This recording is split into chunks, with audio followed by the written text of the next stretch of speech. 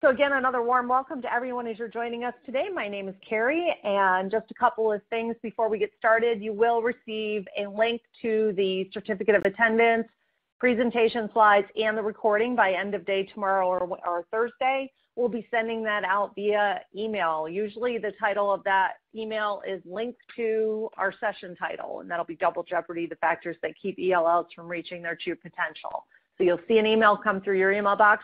Right now, you can take a look at the icons at the bottom of your screen. There is a green resources tab that has the presentation slides and a certificate of attendance right there. We also have a survey icon at the bottom of your screen, and please share your thoughts with us about the webinar. On the very right-hand side of the bottom of your screen, there's a little chain link, and that's actually a link to tomorrow's webinar if you want to register. Feel free to join us at 1 p.m. tomorrow afternoon. Now, in order to get us started today, I'm going to introduce Dr. Martha Burns. She's our presenter for the webinar today. She is a joint appointment professor at Northwestern University and has authored 3 books and over 100 journal articles on the neuroscience of language and communication. Dr. Burns' expertise is in all areas related to the neuroscience of learning, such as language and reading in the brain, the bilingual brain, the language to literacy continuum, and the adolescent brain. Dr. Burns is also a fellow of the American Speech Language Hearing Association and the director of neuroscience education at Scientific Learning Corporation. Please help me welcome Dr. Martha Burns. Thank you, Carrie, and welcome everyone. I'm delighted to have you, and welcome to the new school year. I'm sure we're all excited to get going. We're going to just start with a little bit of data on the number of students now in the United States in the public schools that are classified as English language learners. I don't know if you realize that 10% of the students now are classified as English language learners, and that's increased by 14% over the past decade. So to get started and to help me to understand you better, I'd like to look at let's make sure that you're on the same slide I am. Carrie, are the slides moving as I'm going? I'll do it this way, I think. Then I'm sure they are. So let's start with a poll that helps me to understand you and my listeners and what you're concerned about. So in this slide, it says, what is your greatest area of concern regarding ELL achievement? Are the students not moving quickly enough in English levels? Are the students having basic interpersonal English but are struggling with academic language? Do you have more ELL students, English language learners, coming into your school every year and you're not exactly sure how to help them, or all of the above? Go ahead and click on one of those and then just press the submit button, and we'll be able to look at your responses.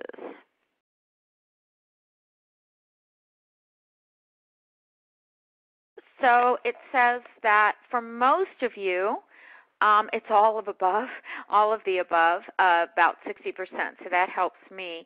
And then the other majority of you say the students have some interpersonal English language, but they're struggling to develop academic language. So let's move on and just look at Hispanic children in terms of the general imperatives that we have. Of all of the English language learners, I'm sure most of you are aware, and this was research published by Garcia and Jensen in 2009, Hispanic children who speak English as their first language make up the largest proportion of ELL students in today's schools, and that's based on the last Census Bureau. So Hispanics are the largest and fastest growing minority group in the United States. They have disproportionately high numbers who live in poverty, and that's really where this double jeopardy comes in. These students are students who are struggling with two things, obviously with academic language and learning in English, but they're also coming from homes of poverty. And as a group, Hispanic children struggle with poor educational achievement. So often the students have a high proportion of unidentified learning disabilities as well. This is research that was published by IES just a few years ago, and it said standardized test scores alone can't distinguish between learning disabilities and other factors, such as the student's low level of proficiency or limited poor schooling. So oftentimes what happens is these students are missed because in terms of identifying them correctly as either learning disabled, or in sometimes they're over-identified as learning disabled simply because it's so difficult to test them accurately.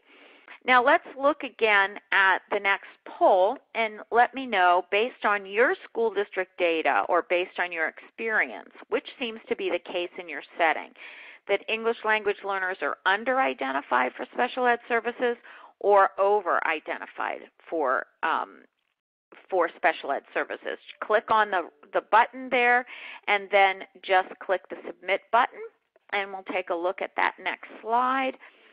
And it says most of you are finding they're under-identified, and I would say that that is probably typical. About 2/3 of you say yes, they're under-identified, but occasionally they are identified as learning disabled when in fact that isn't the primary issue that we have. So all of these, we could almost call it a triple jeopardy for many of these students. They have the English language barrier, they come from homes of poverty, and they also are not perhaps getting the special services that they might need if they are in fact learning disabled. Now let's look at second language learning now and see how the brain utilizes two different languages. Second language learning affects the way the brain's organized for language. It's actually a very good thing to have a second language. You probably know that. But it differs dependent upon when the second language is learned.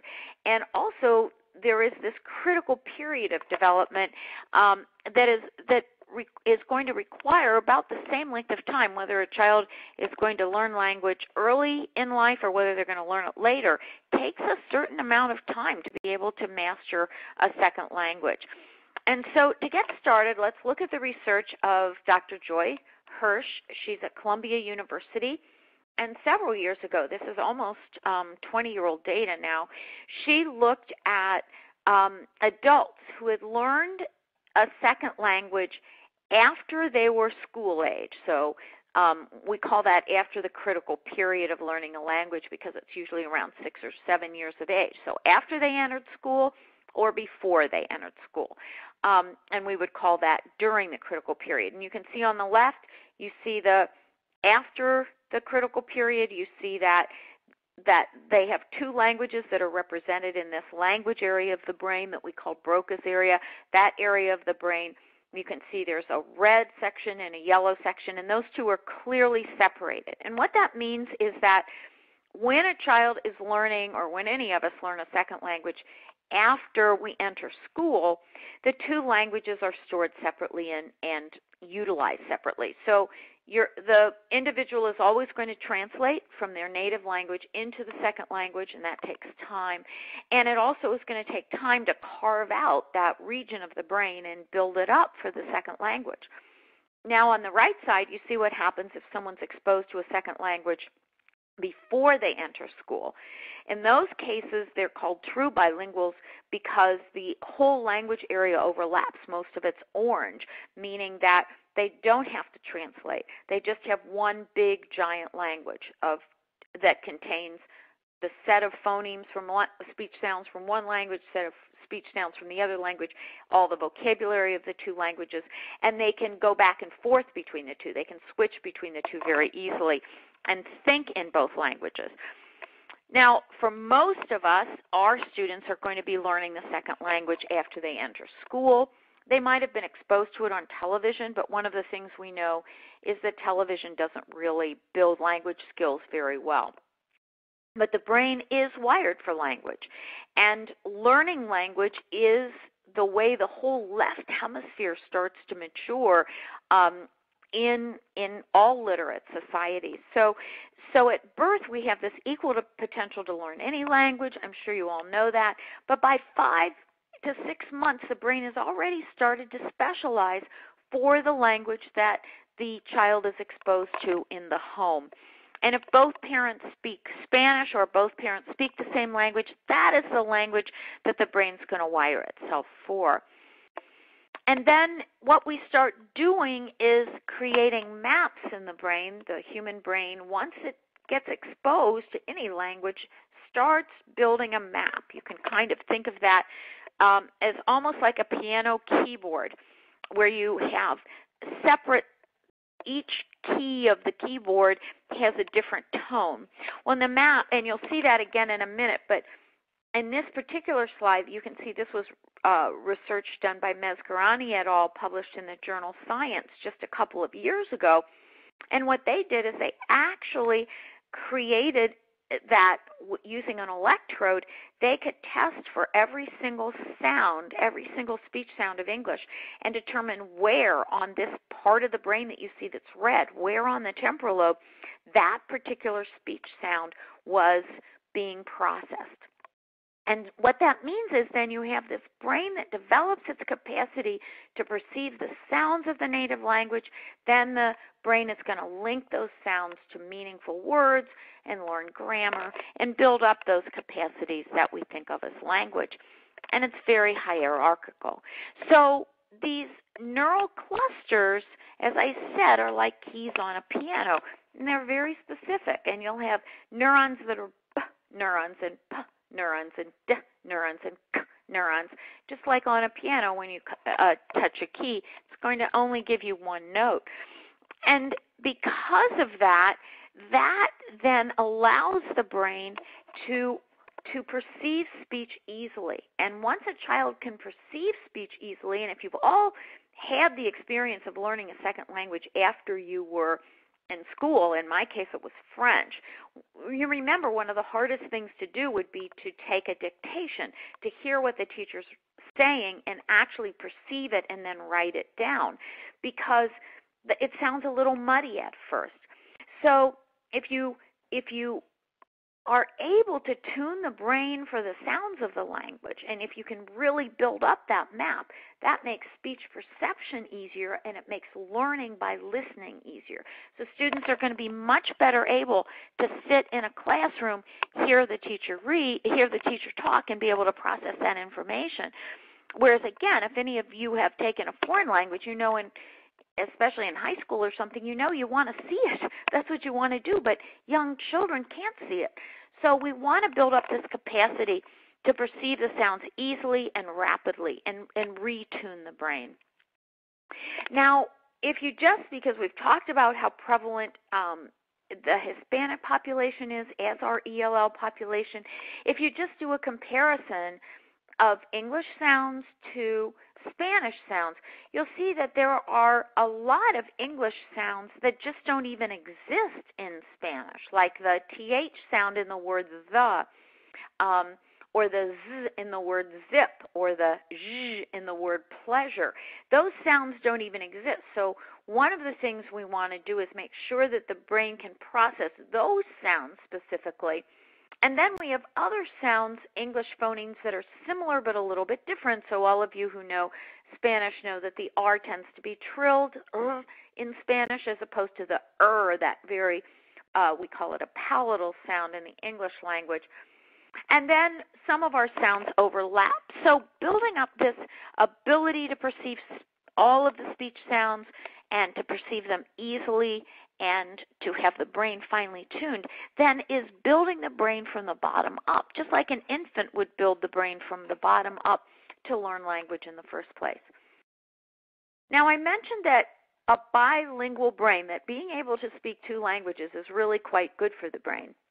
And that's because when people learn another language and when they are able to use it in a fluent way and an easy way, they develop cognitive advantages that people who are monolingual don't have. And one of those is they improve their ability to multitask because they're constantly going from one language to another. It improves their attention. They can often pay better attention for longer periods of time, and it builds up something we call cognitive control, which all of you would probably think of as self-control, that ability to be focused and to learn on demand. And individuals research has shown, who have two languages actually have that capacity to learn on demand and build up self-control in a way that's augmented by that second language learning. One of the people who's really researched this quite a bit is Judith Kroll. She is an expert on bilingualism and is the director of the Center of Language Science at Penn State. And one of the things she says is that bilinguals, unlike me, for example, who's a monolingual, can keep languages separate while keeping them both available and active in their mind at the same time. And that gets into this multitasking capacity that these students have. And we also know, I said earlier, that children who have a second language are really also telling the brain, if you will, that language is very, very important. The brain devotes a lot more of its architecture, of its geography to language. And school is all about teachers talking and students listening, especially in the elementary grades, but even when you get into secondary. So the capacity to be a good learner depends on this capacity to have a well-built language structure in the brain, and bilingualism really helps that. Now, this is a study I wanted to share with you because some people think, well, my bilingual students or my ELL students have had exposure to English through television. Their parents may speak a foreign language, but they watch TV, they see other children sometimes on other kinds of computer activities where they might be listening to English. But this is a study that was done where you have this person teaching young children. You can see the little children over on the left. They're just little kids, very young, toddlers, and the woman is teaching them directly with a book. And then the same woman has another group of students that she teaches language using a television monitor. But the students who had the live instruction with the real person speaking actually developed the piano keyboard, if you will, for that second language, whereas the students who were watching television did not. So we know that TV doesn't really provide a good language model for these students. You will be the ones who provide the good language model. So what are some disadvantages that our English language learners face? Well, in addition to the fact that they have this language barrier to learning that we want to really work on, they also have parenting challenges often because many of the parents, especially in homes of poverty, are working non-conventional hours. They often work at businesses where they have night shifts or where they may not even know what shift they're going to have from week to week. And we also know that poverty itself affects the way the brain matures and affects the way attentional skills develop and processing skills develop and language. We know from Hart and Risley's research that children from homes of poverty have reduced levels of language exposure. So that combination of poverty and the differences in the parenting ability of these parents who are working two jobs sometimes or the unconventional hours can interfere with development of the skills that are so important for school. This is some of Kimberly Noble's research, and she actually had two studies. One that she did in 2005, you can see the data on the right with a big circle around some of the cognitive functions that we see are not maturing as quickly in children of poverty, like attentional skills and language skills. And there's also the article I talked about of parents working non-standard hours and those effects. Now, the question has been for several years, why would poverty affect brain maturation? And one of the one of the areas that we've now discovered is that what poverty does is it increases stress in the home. And then if you add that the idea that these families sometimes are under additional stress because of working a few jobs, maybe 2 jobs, the additional stress of a fear of being deported perhaps in some cases, you start complicating the effects of stress in the homes and the family life of children who are English language learners. And what we know is when you have stress, all of us know this. We've all had the experience of having a stressful event occur in our lives, and we lock our keys in the car. We walk out of the house without our wallet or our purse. So we all know that when you're under stress, your cognitive abilities are kind of shorted out. You're not planning and thinking and organizing the way you normally would. You're kind of operating on autopilot, and you're just trying to get through the day. And so stress, it looks like, is one of the major factors that does affect children of poverty and does result in impairments in learning and memory. And it can be just the stress itself that leads to this brain that just isn't maturing as quickly in the areas that are helpful for school, like listening and memory and attention. So what are the implications for all of you that are listening? Well, number one is that English language competence and native language competence are very related. The better the language skills of your students in their native language, the better the second language will be learned. So sometimes we have students that we opt for immersion because we think, well, that's how a baby learns a second language, by being immersed in it. But that may frustrate a student whose native language skills are impaired. Secondly, we know that the evidence right now is that for our middle school students, our secondary students, and even the older students in the elementary grades, learning a second language is done more effectively if the child has direct instruction. And the direct instruction should include auditory training on the perceptual differences so they can hear the sounds and perceive them easily, because that's going to improve their ability to function in the classroom, to listen on demand in a classroom.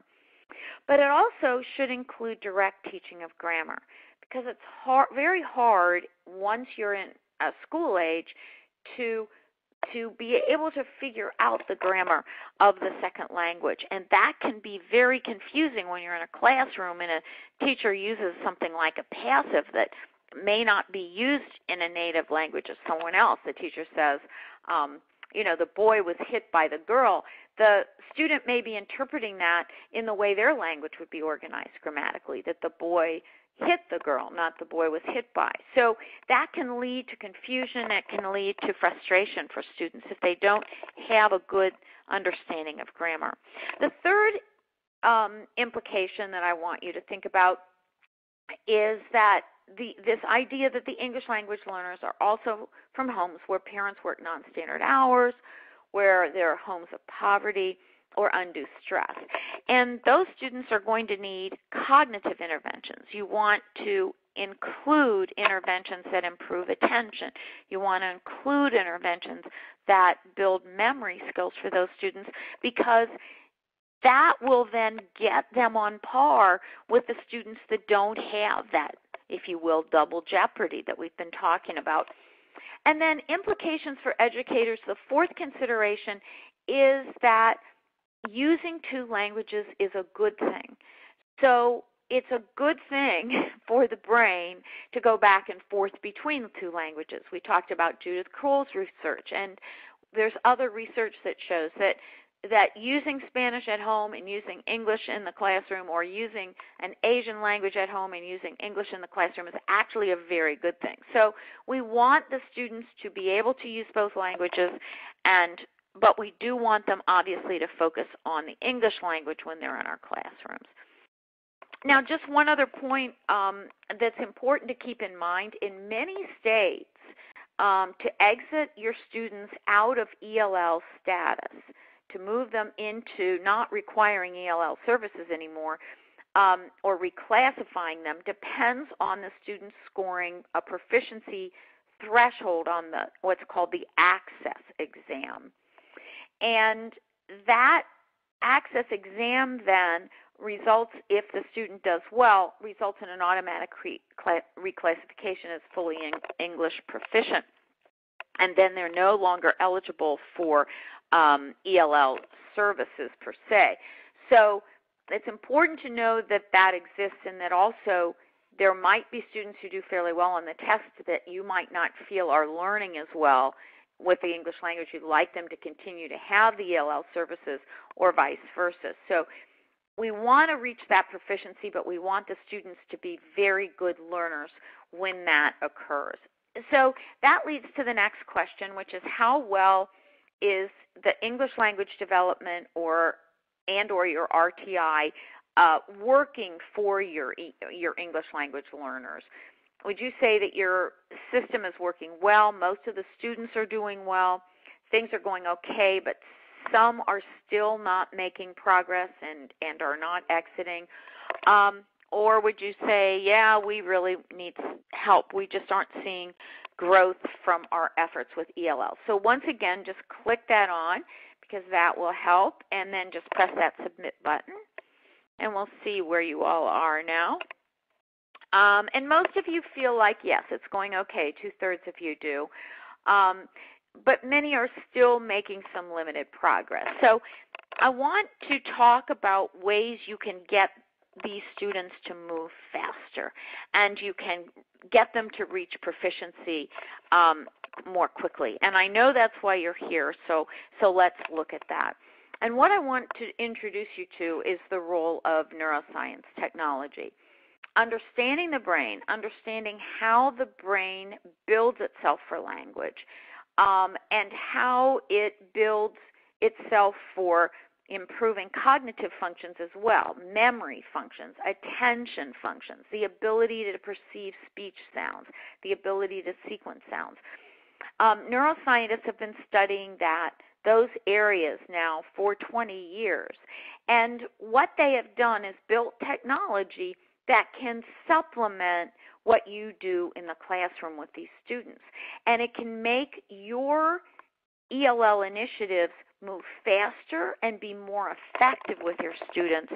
And we can get those students to move through our educational process better. So we like to think of this as three components to what technology can do to augment your excellent English language learning interventions that you're using. It's just going to prepare the brain to hear the sounds better, so that it's actually building the capacity to map the brain for the English language, so that the brain would be mapped just like an infant's brain would who had heard only English their whole life. Secondly, technology, because a computer is sitting in front of a child, and because it is a non-judgmental responder, the student can hear and respond and hear and respond and hear and respond and hear and respond and hear and respond and hear and respond over and over and over and over again in a way you can't do in a classroom, where you have to call on a child, get them to respond, then call on another child. So technology allows you to increase the intensity of very specific kinds of activities. Like, let's say you want to build grammar, and you could say, show me the boy is running, show me the boys are running, show me the girl is running, show me the girls are running. You can build that over and over and over, and the students can just hear that repetitively and respond very quickly, so that you can really get a lot of practice in a short period of time. And finally, you can, with technology, there's technology out there now that has voice recognition software and speech recognition software. Reading Assistant is an example. I'll talk about that in a minute, where the students can read aloud into the computer. The computer can correct them, can recognize if they got it right, if they mispronounced a word, or if they didn't really read the word orally correctly. The computer can correct them and provide guidance. So you can have guided oral reading on a computer now. So you can build these three components of preparing the brain, practicing intensively, and guiding oral reading with technology in a way that you do in the classroom, but you just do in groups with much less intensity. And just an example of that, this is one exercise you can think of as preparing the brain, where the student is listening to words that we call minimal pairs. They're almost identical, like sip, chip, zip, and dip. So those words only vary by one sound. And again, the computer in an intensive way can say, show me sip. Now show me zip. Now show me chip. Now show me sip. Now show me dip. And the child is practicing over and over and over and over again and building up this piano keyboard of the maps in a way you just can't do in a classroom situation as nearly as easily, certainly. And what happens is then that rapid and accurate language processing makes the learning easier. So that what happens is that the students are sitting in classroom, they're learning on demand, they're able to spell more easily, they're reading more quickly and easily, they're writing, and they're just progressing more quickly. All you're doing is supplementing what you're doing. You're just taking all of your excellent programs and just augmenting them with half an hour on a computer every day. And that, again, as I said, a computer allows for intensity of practice, and the computer can have guided oral reading as well, where the student, using something like a program called Reading Assistant, actually sees the words on the computer, reads them into the computer. They can hear it read first. They can then see it and read it aloud, and then have it correct them or have it guide them if they're having a little bit of trouble. So what is the research? Show me the results. Just so you know, What Works Clearinghouse rated the Fast Forward Language program, which is a computerized program that builds grammar skills, builds vocabulary, and builds this capacity to perceive the speech sounds, as the top effectiveness of all of the related interventions for improving English language that involve very specific products. And we have data from school districts where we have students who are bilingual English language learners compared to all students in general. This is from Arizona with, as you know, a very high proportion of students who are English language learners. And you can see that the elementary, on the right-hand side, you can see the elementary students, K to 5, the middle school students, grades 6 to 8, and the high school students, 9 to 13, all showed actual significant improvements in their English language skills as a result of just, in many cases, a semester of these computerized interventions that were added to the general curriculum for ELL students. So with that, we will stop, and I'll take questions, but just want to keep this slide on to say to you that after this webinar, what I'm going to have you do is request that you fill out the survey. That helps us to understand if this was helpful to you and if there's anything else we can provide in the way of webinars that you would like or other information. When you when you get your survey, you're also going to receive an email with links to these slides. So you can actually have them. You can use them yourself and talk about them. You'll get a recording of the session, and you'll get a certificate of attendance that you can use for your professional education. And then you'll also have an option to request more information to see how you can build English fast with your ELL students this year. So I'm going to leave this slide on, and Carrie, I'm just going to see if we have any questions that came up.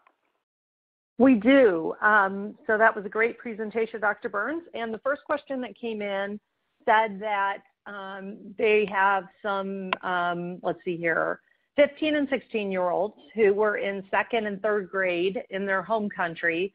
They came to the U.S., and we placed them in 9th grade. do we need to teach grammar if they don't have the basics in their first language? Kind of what do we do with these students, I think, is the general question. Wow, that's a tough question, and a very good question, because those students are obviously going to struggle if they're placed in a higher grade than the language skills that they have. And I would say yes, you do need to teach them grammar, because most of what's going to go on in a classroom is going to be going way over their head. I can only imagine what would happen to me because I probably have about a third grade level of French comprehension if somebody put me in a 6th or 7th grade French class. Most of what would happen in that classroom, most of the reading materials we would have, most of the content would be over my head. So those students are going to want to teach grammar, but you're also going to want to teach academic vocabulary. And again, you want to build their listening skills. I would definitely want to put them on a program that builds up their language skills so they can process the language that's going on around them faster in the classroom.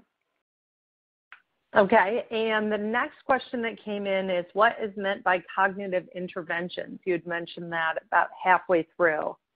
Oh, good question. Yes. So, and sometimes educators use cognitive a little different than neuroscientists do. When neuroscientists use the term cognitive interventions, they're talking about improving very specific skills like attention skills and memory skills. There's one specific kind of memory we call working memory, for example, which is the capacity to, if you think about it as a teacher, instructing your students, it's the capacity to hear what the teacher says and hold that in mind for the rest of the class period, so that, or if you're reading a book, to, when you're on page 1, to hold the content and the characters and the scenery of page 1 in mind when you get to page 75. Working memory means then you're holding the memory and you're keeping it in mind. It's not exactly it's not long-term memory, and it's much longer than what we might think of as short-term memory, working memory. And that can be trained. And a lot of people don't realize that. They think, well, some people are good at memory skills and some aren't. But actually, there's quite a bit of research that shows you can train working memory skills. And when you do that, students are able to sit in a classroom and remember what the teacher said and carry that information through the whole period and keep it in mind. And then attention skills. We all have students who are inattentive. Often students who have inattentiveness and some hyperactivity are placed on medications, but it turns out we have a huge body of research from many different universities and from neuroscientists showing that you can train attention. You can actually improve a child's ability to attend without medicating them. And then you also can train children to perceive speech sounds. So all of those, that's called processing, all of that would fall under what we would call cognitive skills in the neuroscience world that teachers don't teach directly. Teachers directly teach content, teach how to read, teach how to do math problems, teach science, social studies. But building the capacity to learn is what you can train through cognitive skill interventions. Okay, so this was a really good question that came in. When an older student shows up with no literacy in their first language, would it be a good idea to find their native language level and work from there in their native language as they learn English? What would you recommend in that case? That's a $64,000 question. And whoever asked that may know that bilingual specialists have been struggling with that for a long time. And I'm also a speech-language pathologist, and we have too. So if we have a child who has, let's say, a language problem in their native language, their native language is just not even age level, and they don't have basic grammatical skills, and their vocabulary level is low, would we be better to teach them their first language and then build the second language on it? Now, the problem with that is, from the standpoint of the human brain, that makes sense. But from the standpoint of these students having to compete on our testing within our schools and being able to learn in the classroom, we don't have the luxury of doing that. so one of the things that we recognize in education is we want the parents to know the importance of their native language. We do want to identify the students who have a learning disability in their native language so they can get the extra help that they need in their native language. But we also need this intensive approach to teaching English for them at the same time so that they can benefit from the classroom. Okay, and here's another question. Can you give an example of an exercise that can be used in the classroom to train students to improve working memory? Talk a little bit maybe more about Fast Forward. Yeah, well, we could talk about Fast Forward. Fast Forward is a neuroscience-based intervention that has each of the units of Fast Forward. There are several different programs. But each one of them bombards children with working memory tasks. And that's certainly something you can do, and then you don't have to do it in the classroom. But just to give you an example of what you do in the classroom that builds working memory skills is if you are teaching content in a certain area, and then after you finish, let's say, with a section for 10 minutes, you then ask every student in the class questions about what you just said. What did I say about who discovered America, and what did I say, what was the year? And you go back and ask them questions about the content. That is actually exercising working memory. If any reading comprehension tasks are exercising working memory, if the child understands the language. If they don't understand the language, all you're doing is frustrating them.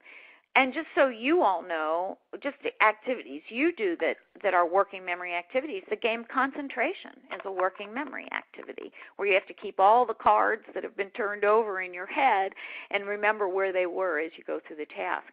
But the nice thing is we now have technology that does that. You don't have to do those kinds of exercises in the classroom. You can actually utilize technology that does it for you. Okay, so last question today, because I do want to keep to our 45-minute time frame that we had promised. I've got a teacher here who is asking me, she teaches 5- and 6-year-olds, and she's wondering if that is too young to get to these kids who are definitely ELL students. I would so again, the younger you start, the younger you start, the better. The earlier you introduce the second language, the better. It just is easier for the brain. The brain is more plastic the younger a child is. Wonderful, wonderful. Okay, well, that's great. If we did not get to your question, I know we had several remaining here, please email us at webinars@silearn.com. We will also be sending out a link to the recording, a link to the certificate of attendance, and a link to the presentation slides, so you'll be getting those in the next day or two. Again, we are back tomorrow with another webinar called How to Rewire the Brain, and that will be tomorrow at 1 p.m. Pacific time.